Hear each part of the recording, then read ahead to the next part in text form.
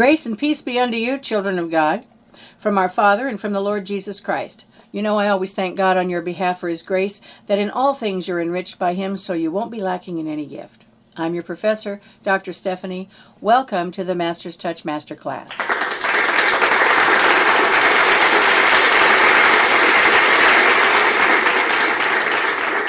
You know, these classes are designed to give you a firm foundation in the Word of God. And if you can't make it at the time of our broadcast, then know that we are archiving these for your study convenience.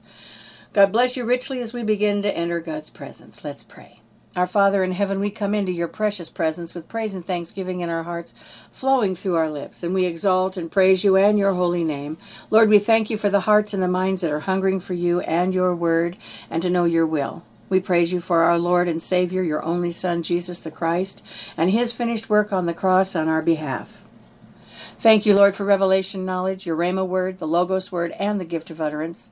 Bless those that have ears to hear, Lord, as you impart wisdom through your word, in the name above all names, the matchless name of Jesus the Christ. Amen. My friends, did you come expecting to receive today? Well, if not, you won't receive anything from God. Elevate your expectation level, and you'll come away with a greater revelation and a greater heart and mind connection. Now, today, as we begin a series, we're going to begin a series on dying to self. I've had so many requests for this particular kind of series, basically because people say, I don't understand what dying to self means. What does that mean? You know, and this is a whole array of study. Okay, an area of study. So by studying what is meant by the phrase, we hope to enlighten the believers to the truth of why we must die to self.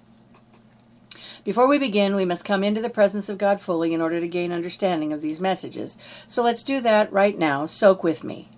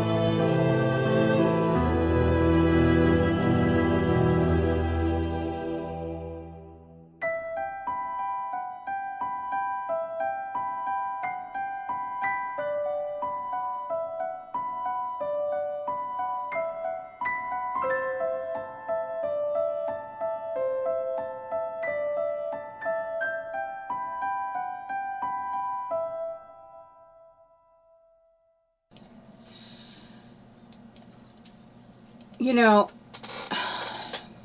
dying to self is the power of Christian living. And the essence of a being's existence has to do with the fact that he is a living reality.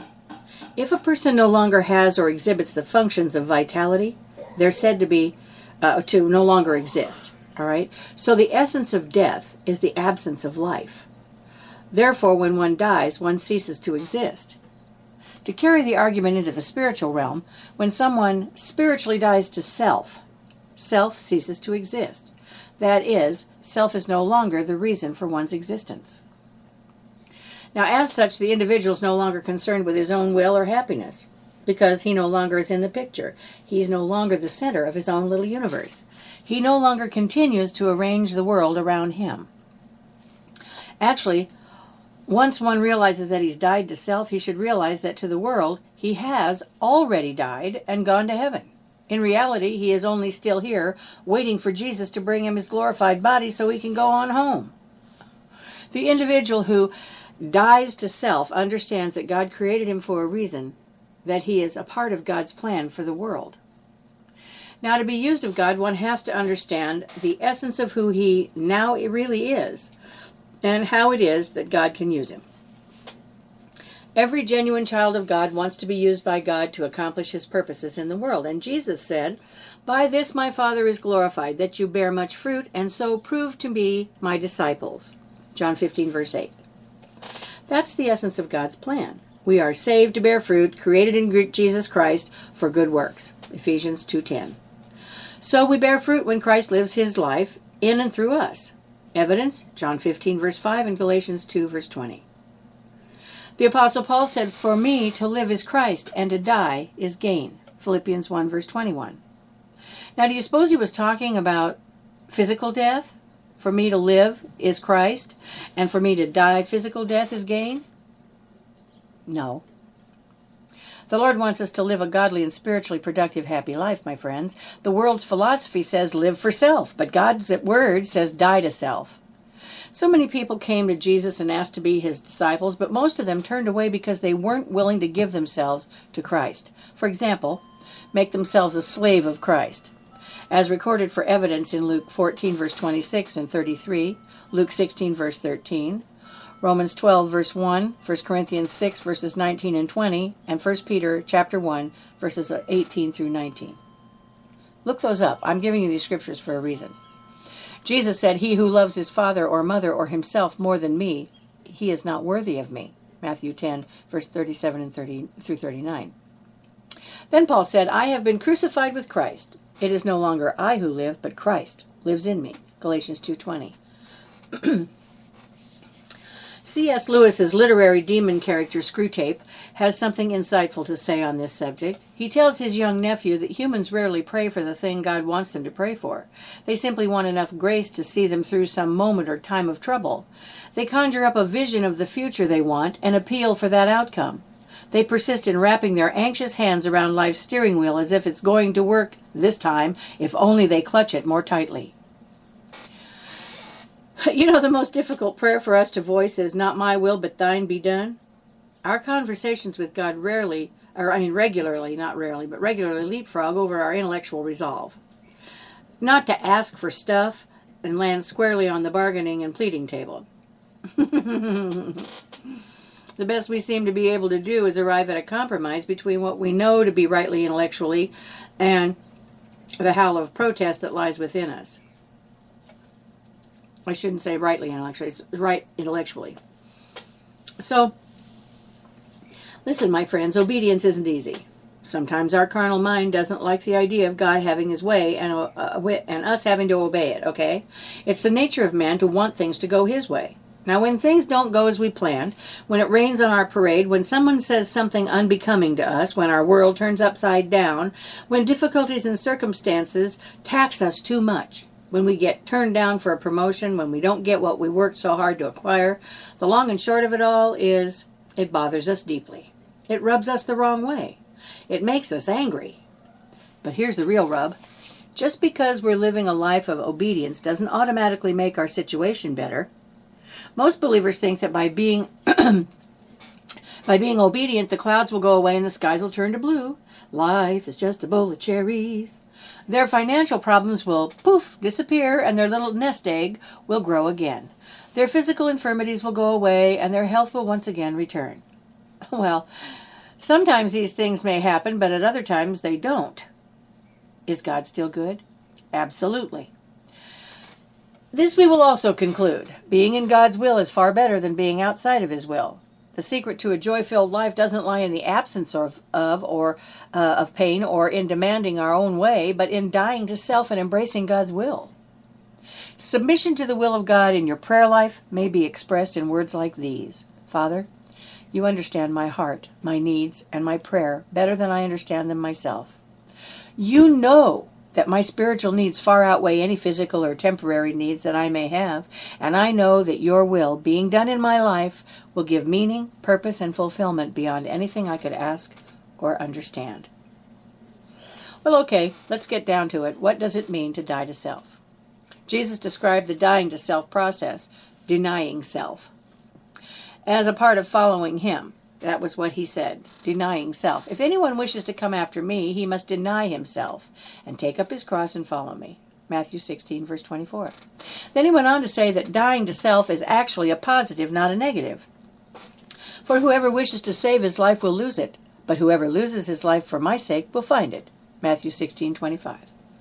So in dying to self, into the self-life, actually, we discover an abundant life. And by depending on God, who is our only source of supply and provides much more than we can imagine.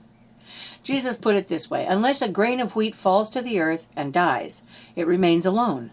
But if it dies, it bears much fruit. John 12:24 and Galatians 5:22-23. So part of the life we discover when we give our lives to Christ is freedom from a life of self-obsession.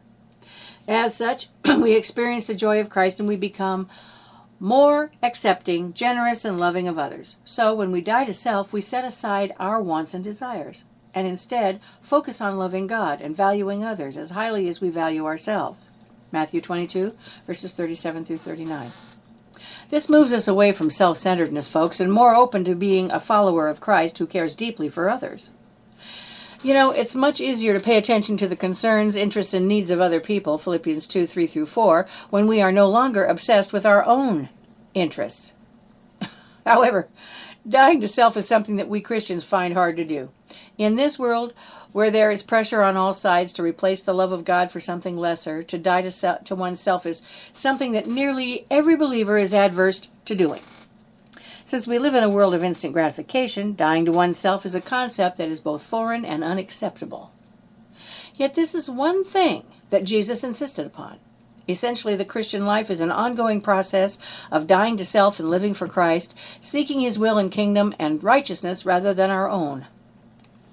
But as fallen humans, we are hardwired to seek our own will above anyone else's. We want our way in life, and we all have a tendency to see things from our point of view and define the world by how we see it. Although most people deny their own self-centeredness, man by nature is very much self-centered and self-interested. And we're not born good or others-oriented. Our fall from grace stemmed from wanting to be like God, Genesis 3:5.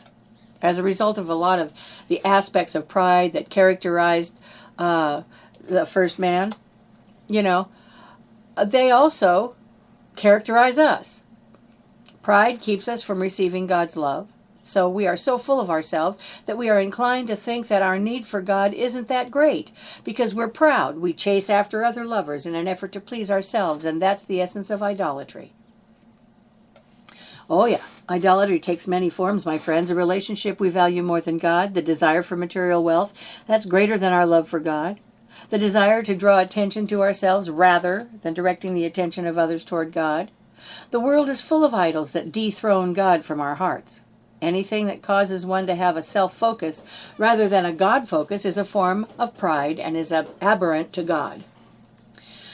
The two things that keep us from God and the two main reasons why we need to die to ourselves are pride, self, idolatry, desires.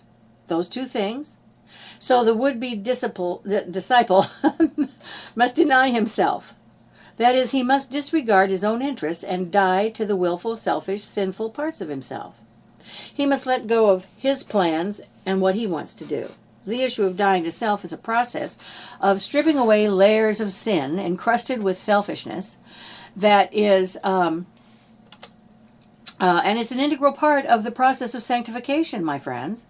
It was the disciples' natural instinct to preserve their own lives that caused them to flee from Christ at his arrest. But self-preservation results in spiritual loss, as we see in Luke 9, verses 24-25. Let's take a look.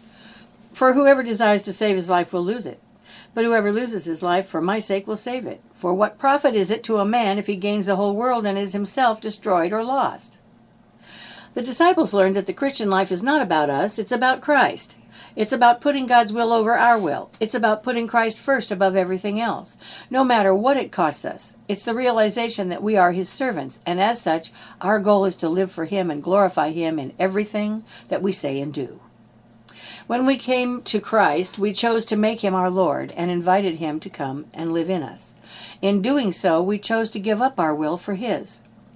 Since we chose to become His child and servant, then we must die to ourselves every day, every hour, every minute, every second. The greatest hope for each of us as believers is to die to self that we might live for Christ. Dying to self is never portrayed in Scripture as something optional in the Christian life. As believers, we are to follow Christ. It's our daily cross that makes us weep more than any other thing, that makes us cry out like Jesus, "Father, why is this?" That causes us to run to Christ and put our arms around Him, that makes us sick of earth and self, and that gives us a longing for heaven. Paul said, "I die every day," 1 Corinthians 15, verse 31. So then, the goal of death to self and daily cross-bearing is fellowship with Christ. The goal of life for the believer is to seek God and make Him their all in all, their last and final end. Here are 5 ways as suggestions on how that we should embrace the cross.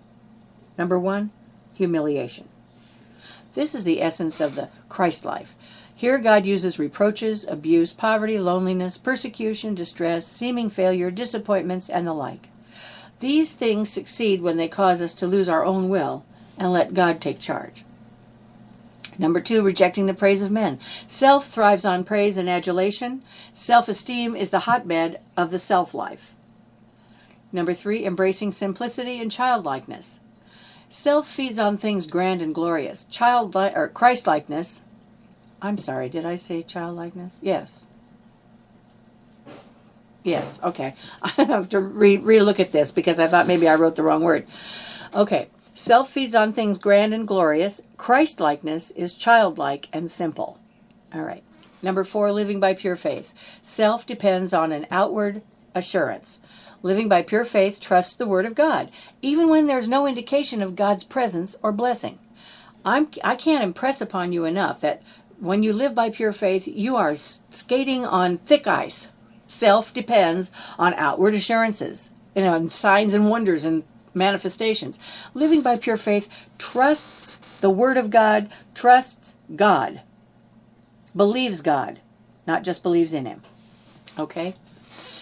Number 5, seeking our nothingness and His allness. We must make a daily habit to distrust ourselves, our own wisdom, and our strength, and look to Christ alone for what we need. What does that mean? That means that I'm nothing without God. I can do all things in Christ who strengthens me, but without Christ, without God, I'm nothing. I can't do anything. So how does one die to self? Well, it's no easy task, since we're embracing ethics that are foreign to our very nature and are not our own making. Okay, they're not of our own making. They belong to Jesus. Dying to self, more often than not, involves a real fight when we try to surrender our will to the will of God. For your evidence, see Galatians 5:17 and Ephesians 5:12. However, God gives sufficient grace to those who fight the good fight, as evidenced in John 15, verse 7, 1 Corinthians 10, verse 13, 2 Corinthians 12, verse 9, Ephesians 3, verse 16, and Philippians 4, verse 13, Colossians 1, 9 through 11, 1 Timothy 1 through 1:18, Hebrews 4, 15 through 16, and 1 John 5, verse 4. If you need me to send those to you, I'll be happy to send you all the scripture references for your edification and education, and you get to look them up. By the way, we'll never be able to die to ourselves unless we're convinced that serving the flesh, our sin nature, is totally unprofitable. We have to see that it has absolutely no worth. We need to come to detest its very presence. And on the other hand, we must come to love the Spirit's ways, because we are to see the glorious work of the Spirit in contrast to the flesh. By seeing their contrasting ways, we will hate one and love the other, Matthew 6:24. We refuse to serve our own self-preferences and become wholly loyal to the Holy Spirit's work in our lives.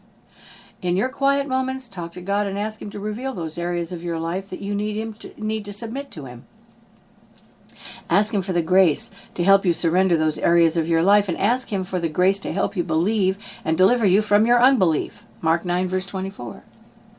The truths gleaned from Romans 6 through 8 are critical for establishing a strong Christian life. And why is this? And what truths are powerfully presented here in Romans?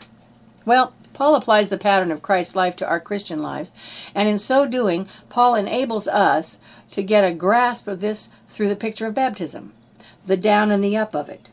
You see, baptism doesn't mean you to sprinkle, but it means to immerse. A Christian doesn't merely acknowledge that Jesus is the Christ, he also follows Christ. He acknowledges both the value of what Christ has done on the cross and the importance of how Jesus redeemed us. We usually focus on what Christ has accomplished through his death, and actually, Paul speaks clearly on this in chapters 3 and 4 of Romans. Chapter 5, however, develops the basis of our union with Christ. We are united with Christ by our faith. Starting in chapter 6, we see how this identification with Christ affects our life. The picture of baptism includes 3 aspects. Number 1, the going down. Number 2, being under. And 3, the rising up. Now we might think of rinsing a cloth. We take it from the air, submerge it under the water, and then bring it up and out to be used. Humility speaks of the first 2 steps, and many would like to avoid the implications of these first 2 very important steps. What they want is to claim to have eternal life with no sense of repentance or dying. They haven't died to themselves. There has been no funeral. This concept is key to living a fulfilled Christian life, my friends, but we seem to have a problem. Paul seems to have discovered a group of people that claim Christ's death but deny any real identification with Christ in the death process. So, according to them, Christ merely paid for their sins as some historical fact, which it was, of course, and past that, they want to forget about their close identification with Christ in the process. Now, if we consider Christ's death to be so all-important, and it is, then we need to realize its effect on our lives. When Jesus died, he not only bore our sins, but he also was, in a final way, saying no to sin. After death, sin had no part of his life. He had no earthly flesh that begged to be given special preference, so we, as his disciples, must identify with Christ's death and resurrection. We must say no to our former allegiance to sin through our faith, and yes to our allegiance to Christ. We now have a new focus on life, and because of this new allegiance, we're not to sin, but to live for God. For the death that he died to sin once for all. But the life that he lives to God. Even so, consider yourselves to be dead to sin, but alive to God in Christ Jesus. Therefore, do not let sin reign in your mortal body, that you should obey its lusts. Romans 6, verses 10 through 12. So what about pride? Hate it. We will never be able to die to ourselves unless we're convinced that serving the flesh, our old nature, is totally unprofitable. We have to see that our old nature has absolutely no worth at all, and we need to come to detest its very presence. On the other hand, we must come to love the Spirit's ways. We are to see the glorious work of the Spirit in contrast to the flesh. Then, by seeing their contrasting ways, we hate one and love the other. We refuse to serve our own self-preferences and become totally loyal to the Holy Spirit's work in our lives. Then, of course, that old fiend, pride, comes nosing around. We can't rid ourselves of the flesh on this earth, my friends. I'll say it again. We cannot rid ourselves of the flesh on this earth. This is what Jesus referred to in Romans 6, verse 10, when he says, "Consider yourselves to be dead to sin." It's still there. If we're not cautious, we'll end up serving it, but we don't have to. By voiding our allegiance to our flesh, we can, by Christ's grace, be set free to serve only Christ. So how do we void our former allegiance to our flesh? Well, Paul says death is the only means, and he explains it very specifically in Romans 7, verses 1 through 6. The point is that unless we are absolutely convinced that the flesh is a destroyer, we will continue to listen to it and follow it. We will, in essence, continue to serve it. Now, as Christians, we are technically free from its rule over us, but we still can fall into serving the old self. So then, the follow-up question is this: whether we really hate the flesh, are we really convinced? Paul convincingly set forth his case in the last part of chapter 7 and the early part of chapter 8 in Romans. Whenever he would go by the old nature, he would serve his own self and bear evil results. But he wanted to serve Christ, Romans 7, which brings forth the fruit of the Spirit, see Galatians 5 for your evidence. The flesh always brings about death because it's hostile to God, Romans 8. So, we ought to live not for our bodies. See, we don't need to live for ourselves. We need to humble ourselves by stating that serving ourselves is not good. In a sense, this is what dying to self essentially means. We recognize serving self is no good, and so we choose to serve the Spirit.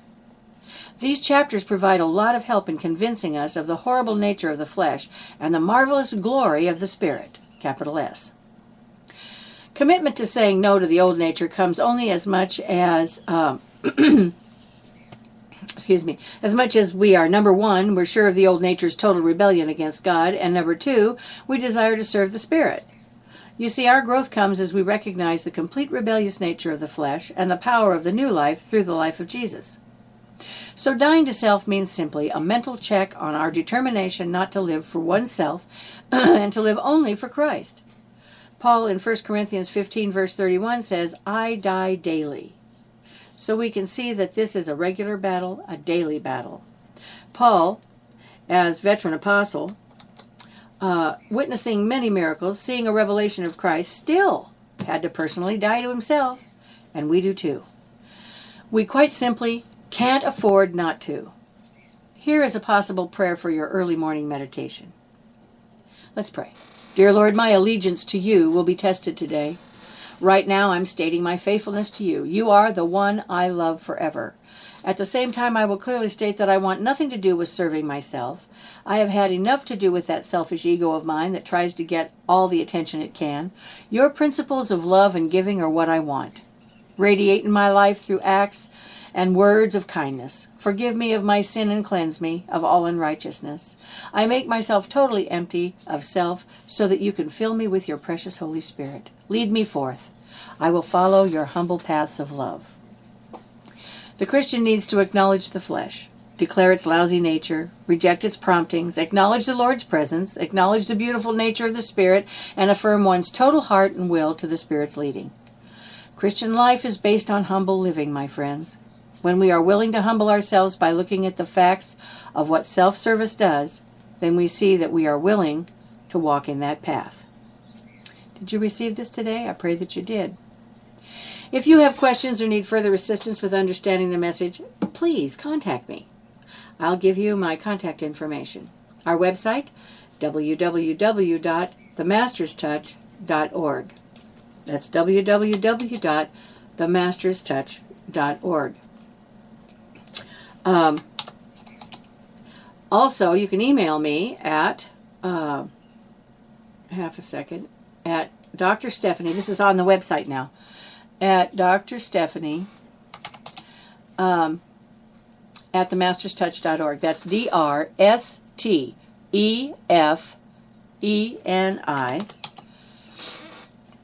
at themasterstouch.org. And that's, when I spell my name S-T-E-F, it's Frank, like Frank, Stefeni, S-T-E-F like Frank, E-N-I. So it's D-R-S-T-E-F like Frank, E-N-I at themasterstouch.org, if you're so inclined to do it that way. So, also the Master's Touch HS at cox.net. That's my regular email, Master's Touch HS at cox.net. Poet at cox.net, P-O-E-T at cox.net, or the letter M, the letter T, the letter H, the letter S, the word prayer at cox.net. So it's M-T-H-S prayer at cox.net. I want to invite you to join Pastor Karen Weitzman and myself every Monday on Spreaker.com at 10 a.m. Pacific Time for Living the Word. Now, this is a program that teaches you how to apply the Word and promises of God to your life today, in everyday life. So come join us on Mondays at 10 a.m. Pacific Time on Spreaker.com and come expecting to receive. That program follows this one, so stay tuned. My friends, remember Proverbs 4 verse 7 tells us that wisdom is the principal thing, therefore get wisdom, and in all you're getting, get understanding. And that's exactly what we're doing here, dear ones. We are gaining God's wisdom. So be sure you're keeping Jesus Lord of your life. You know, the Master's Touch Masterclass is a subsidiary of the Master's Touch Healing School of Ministry International. We are a 501c3 organization. Now, I will see you again here in the Master's class on Tuesday, tomorrow, at 10 a.m. Today it's at 9 a.m. Tomorrow is 10 a.m. And I'll see you in just a little while at 10 o'clock Pacific time right here on Spreaker.com for Living the Word. God bless you, and I'll see you tomorrow or a little bit later on.